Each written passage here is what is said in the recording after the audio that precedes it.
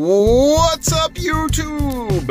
I am here to do a video on Android Auto navigation because it has Waze. I know everyone's always asking, how do I get Waze on my car?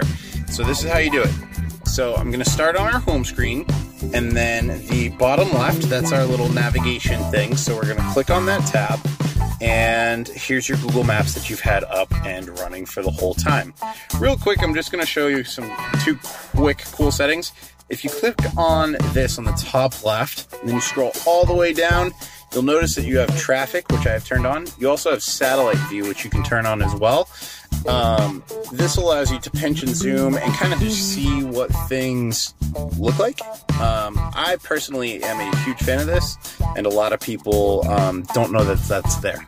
But now, while you're watching the video, it's how to switch to Waze. So the first thing that I want to do is see on the navigation, there's a little drop down. We're going to click on that.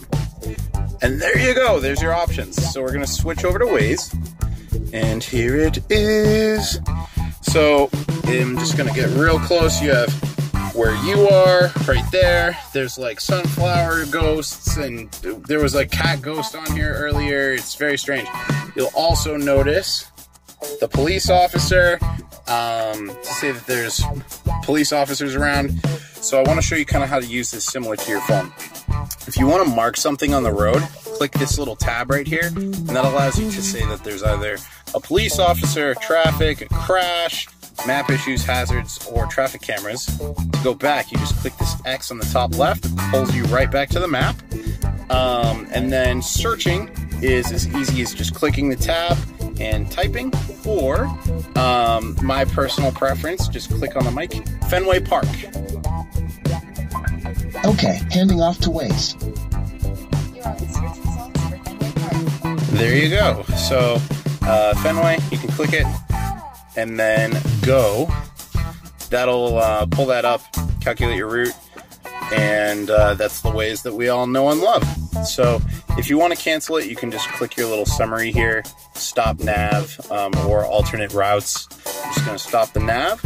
But that is your quick snapshot on how to use Waze on really almost any of the new Volkswagens that are on the market. So give me a subscribe right down here, somewhere right there, and I will have new information on the Tiguan coming out next week. So that's going to be pretty good.